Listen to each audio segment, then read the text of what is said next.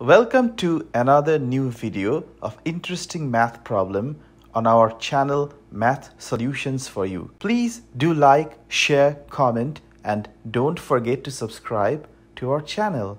If a and b are two non-negative integers such that 3a plus 4b is equal to 12, what is the maximum possible value of a square plus b square? Now we are given this constraint 3a plus 4b is equal to 12. But then there is another constraint which applies to a and b, which is that these are non-negative integers. And non-negative integers means that a and b can take integer values starting from 0 or greater than 0.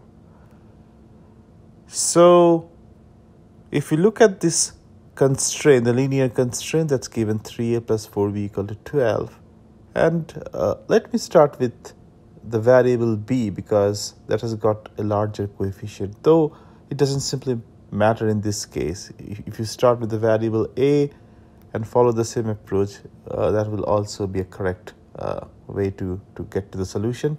But let me just start with the variable b.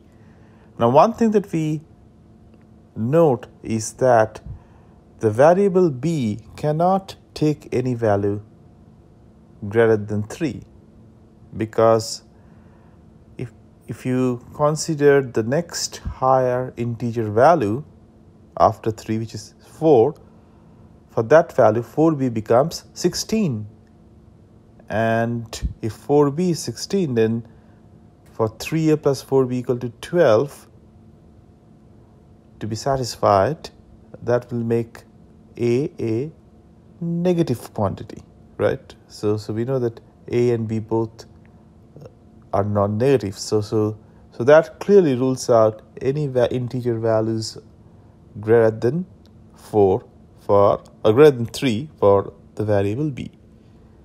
So the greatest integer value that b can take is 3, and if we plug in b equal to 3 in this equation, 3a plus 4b equal to 12, and solve for a, we get a equal to 0. And for this, a square plus b square turns out to be 9. But we have to test out more values.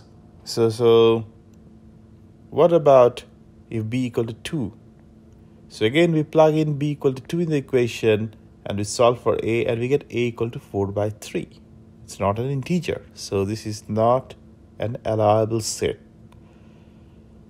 Next, we try b equal to 1, and again we plug in that equation, we get a equal to 8 by 3. Again, it's not an integer, right? So that's not allowed. And finally, we have one more value that we can test for b, and that's b equal to 0. And if we plug b equal to 0, we get a equal to 4. And for this, a square plus b square equal to 16. So we have pretty much exhausted all possible sets of values that b can take, and we also solved for corresponding values of a in the process. And it seems like there are only two sets of values that will allow a and b to be non-negative integers and at the same time satisfy the constraint that's given in terms of 3a plus 4b equal to 12. And for those two sets of values, the value of a square plus b square is 9 in one case and 16 in the other case. So the solution is pretty easy. The maximum possible value of a square plus b square will be 16, which is option C.